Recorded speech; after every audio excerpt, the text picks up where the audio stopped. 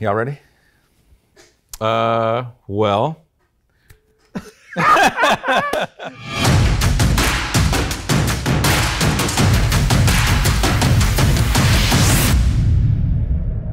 LEDs, guys, if you don't know what LEDs are, it's a light emitting diode.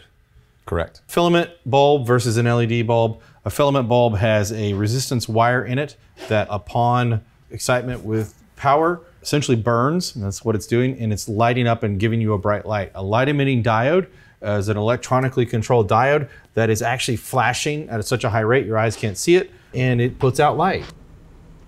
There's a lot of benefits to consider when you're talking about a light emitting diode. Number one, they're brighter. They're brighter. They're much more efficient. They use much less power.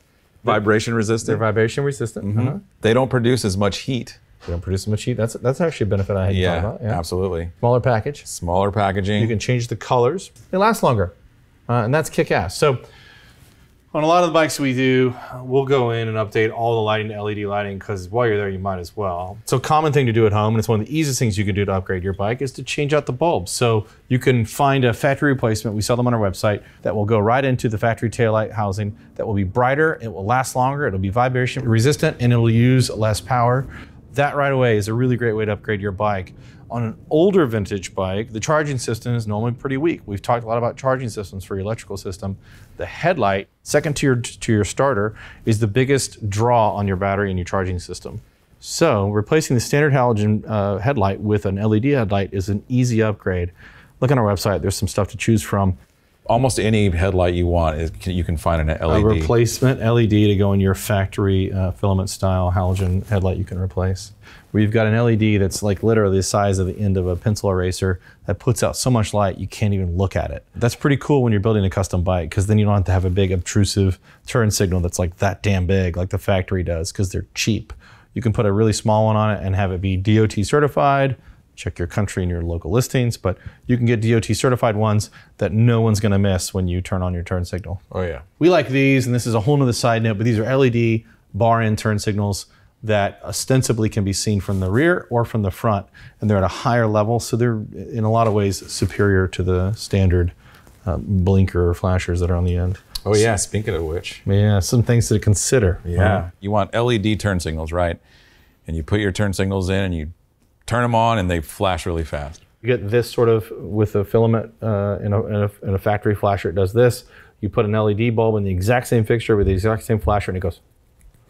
There are ways to fix that. If it's a older style bike, you know, you can change out the flasher relay. There's a bunch of different kinds you can use. Some of them that are the same size as the normal relay. Some of them are a lot smaller, like the ones that we sell. The whole unit itself is probably about that big versus something, yeah, giant. And it's solid state, so there's no like actual physical switching. And we've got a couple different kinds available on our site. Exactly. So that'll slow it down and make it real nice and pretty.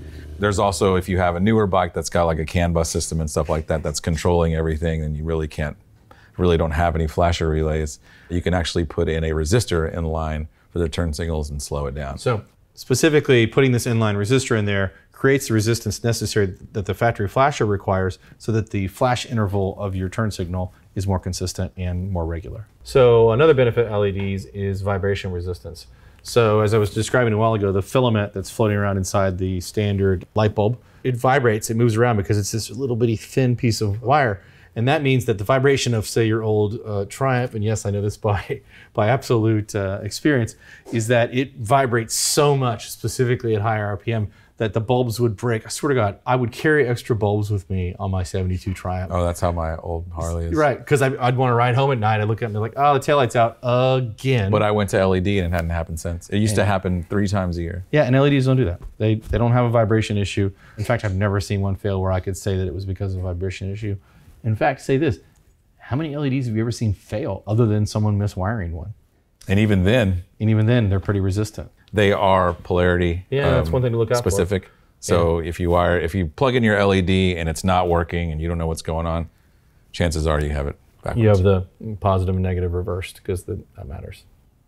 Yeah, man. Either way, there's almost no drawback. Costs a few extra bucks, takes just a little bit of time. Get LEDs, get rid of those damn filament bulbs. Now's the time of video where most people ask for money or donations or whatever. I'm not gonna ask you for that. What I'm gonna say to you is, if you wanna see more videos and you wanna learn more of what we've learned, and you wanna see a deep dive into a lot of these topics, go to our website and buy something. We sell everything from motorcycle gear, helmets, motorcycle parts, specialized tools. We sell lots of things, and they've all taken us years to figure out what the best stuff is, and we figured it out. So go to revivalcycles.com. There's some really good stuff there. Everything from like kick-ass hand grips from Posh to Radiance LED lighting and everything in between. We want to teach you what we know, but this stuff takes time and it takes real effort to make these videos and make them good for you guys. So go support us by helping yourself to the cool stuff you already need. And it helps us because we make a little bit of profit and then we can justify doing more videos. Thanks for your support.